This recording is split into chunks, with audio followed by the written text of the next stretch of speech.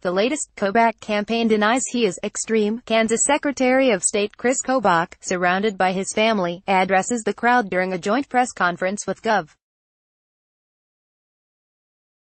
Jeff Collier to thank their supporters and kick off Kobach's fall campaign at the Kansas Republican Party headquarters on Thursday, August 16, 2018, in Topeka, Kansas. Chris Neal, the Topeka Capital Journal via AP, Wichita, Con.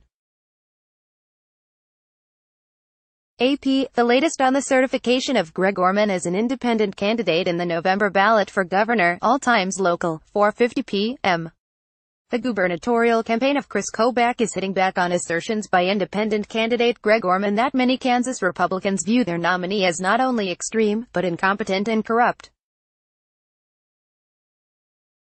Kobach's spokesman Denadri Herbert says cutting taxes and stopping illegal immigration is not extreme. She says there has not been any hint of corruption in any aspect of Kobach's career, unlike Orman's association with a former Goldman Sachs board member who was convicted of insider trading. When that issue arose during the 2014 Senate race, Orman said he had a very modest investment in a company with Rajat K. Gupta, who was convicted in 2012 of insider trading. ___2:55 p.m. Independent gubernatorial candidate Greg Orman says many Kansas Republicans view their party's nominee, Chris Kobach, as not only extreme, but incompetent and corrupt. He believes those Republican voters will be attracted to his background as a businessman. Orman said Friday he expects his business experience will also draw to him Democratic voters who view the governor's job as not just a policy job but a management job. The Kansas City area businessman says he always anticipated he would be on the November general election ballot as an independent candidate, but says it's great when you get the official news. He said here is a clear choice for Kansans now between two career partisan politicians bought by special interests and an independent businessman who is going to serve Kansans. ___2:20 p.m. Kansas City area businessman Greg Orman has submitted enough valid signatures to appear on the November 6 ballot as an independent candidate for Kansas governor, launching what could become the most serious candidacy for governor by someone outside a major party since the 1930s. The Secretary of State's office said Friday that the names of Orman and his lieutenant governor nominee John Dahl would appear on the November ballot. Orman will face Democratic State Sen. Laura Kelly of Topeka and Republican Secretary of State Chris Kobach, whose nomination was only settled this week after Gov.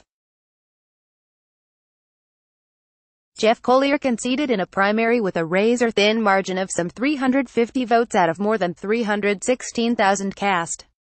Kansas City area businessman Greg Orman's name will appear on the November 6 ballot as an independent candidate for Kansas governor, presenting a new obstacle to Democratic efforts to defeat conservative Chris Kobach in November. The state Secretary of State's office on Friday posted a short statement saying Orman had presented enough valid signatures to qualify for the ballot along with his running mate, John Dahl. Orman, 49, will face Democratic State Senator Laura Kelly of Topeka and Kobach, whose nomination was only settled this week after Gov. Jeff Collier conceded in a primary with a razor-thin margin of some 350 votes out of more than 316,000 cast. Orman says he's in the race to win and rejects suggestions that his role will be as a spoiler who complicates Democrats' efforts to recapture the governor's office after 8 years of Republicanism. Democrats were gearing up for a potential legal challenge to Orman's filing.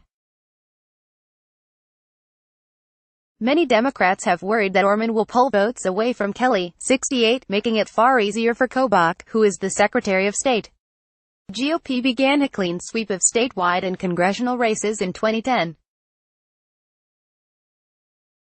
But the state also has a solid block of moderate GOP and independent voters and a history over the past 50 years of alternating between electing Republican and Democratic governors.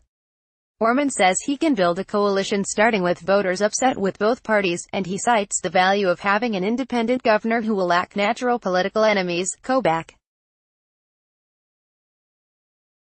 52, is a favorite of President Donald Trump and has a national conservative following thanks to his strong stance against illegal immigration and his fervent defense of voter ID laws. Orman ran as an independent against U.S. Sen. Pat Roberts in 2014 and did so well in initial polling that the Democratic candidate dropped out to create a better chance of toppling the veteran Republican. Orman lost by 10.5 percentage points after Roberts got campaign help from several GOP stalwarts, including Sarah Palin, Senator Ted Cruz and Senator Rand Paul. Orman made the ballot by submitting more than 10,000 signatures in early August. He needed 5,000 valid signatures to qualify.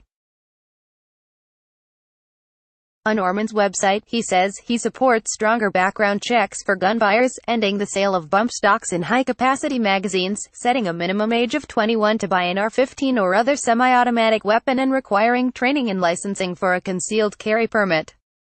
Orman said he supports the Second Amendment but would like to revisit which types of arms Americans have a right to own. During the 2014 Senate race, Orman described himself as pro-choice and said abortion policy was a matter of settled law and the nation should move on. Orman's running mate Dahl is from Garden City and left the Republican Party to run for lieutenant governor. An independent candidate for governor last came close to winning in 1932. Orman graduated from Princeton in 1991 and founded Environmental Light Concepts, a firm that designed and installed energy-efficient lighting systems for commercial and industrial use. The company had more than 120 employees when a majority of it was sold to Kansas City Power and Light in 1996. After a stint with KCP. Copyright 2018 The Associated Press. All rights reserved. This material may not be published, broadcast, written or redistributed.